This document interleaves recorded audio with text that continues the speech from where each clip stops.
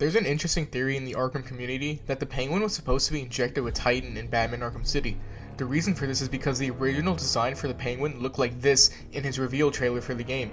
It may have been a boss fight we were supposed to get during a segment in the game, but he was likely replaced by Solomon Grundy as the big bulky monster. It kinda just looks like they scrapped the Titan idea with Penguin. Another theory is that it could have been just the original Penguin design, which is likely inspired by the DeVito look of the Penguin, which I think is more far-fetched, but who knows. What do you guys think? Would it have been interesting to get this Penguin? Let me know.